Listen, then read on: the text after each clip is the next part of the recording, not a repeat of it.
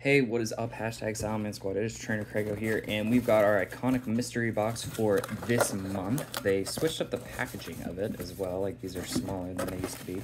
But it looks like we got a graded 10 vintage card. So that's pretty cool. We've opened these, I think, before. So these are any 10s graded by PSA, BGS, or CGC. 1 in 5 contain a vintage holo, English and Japanese language only, dated from, oh, well, sorry, you couldn't even see that. Now you can see it. Yeah, so all that dated from 95 to 2010, and top pulls are 50x the retail.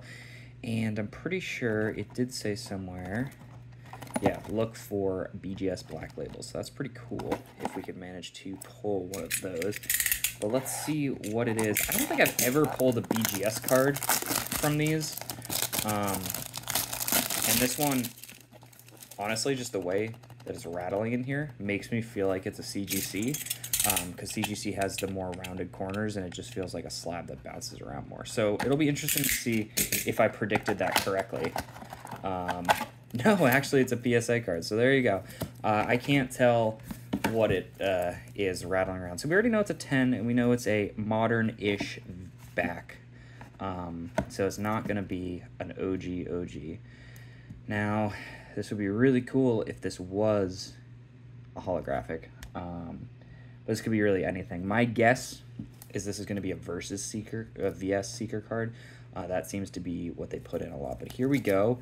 And yes, it is. It's a Versus card. So they do really like these Versus cards, but it is a first edition Japanese VS card, Lance's Kingdra. Don't have it yet. Have a handful of these Versus cards now, these VS cards. Thanks. I've only ever bought one on my own, maybe two, but thanks to these iconic mystery boxes, I've pulled a handful of them. Pretty nice card. Haven't seen it before either. Not one of the big ones for the non-holos, like Charizard's a very big one that you want to pull. Surprisingly, it is Lance as well. So Lance's Charizard is one. Karen's Umbreon. Trying to think of what else there is. There's some holos in there as well that I'm forgetting. But still a pretty cool card nonetheless. And, yeah. So thank you guys so much for watching. I hope you did enjoy this video. We'll see maybe next month if we can get some with some packs. We've had pretty good luck with the last two of getting ones worth more than what we paid for. I think this is probably like, this is similar to the Holo All Day box. So probably their $99 box, but pretty cool nonetheless. So thank you guys so much for watching, and I'll see you in the next video.